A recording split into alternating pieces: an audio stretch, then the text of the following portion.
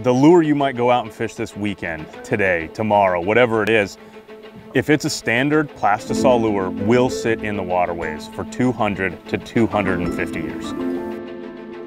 I'm blown away that that's how long soft plastic will sit in our waterways. And something had to change. We had to do something.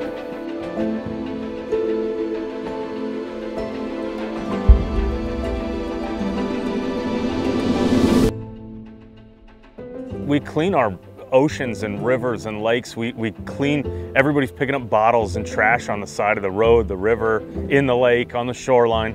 But then we're throwing plastic lures in the lake that are scented to attract fish, right? And these fish are eating them.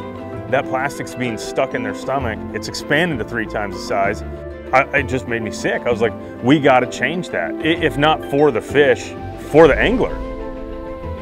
To start, we needed something that was durable, something that would last, something that has a ton of value for a fisherman. It was a 10-year process to come up with and to perfect this plant-based formula. It's infused with fish oil, it's eco-friendly, extremely durable.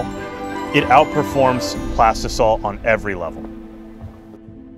Next time you lose your next lure, it's gonna break down 99% quicker than standard plastisol. We set out to prove that American manufacturing isn't dead.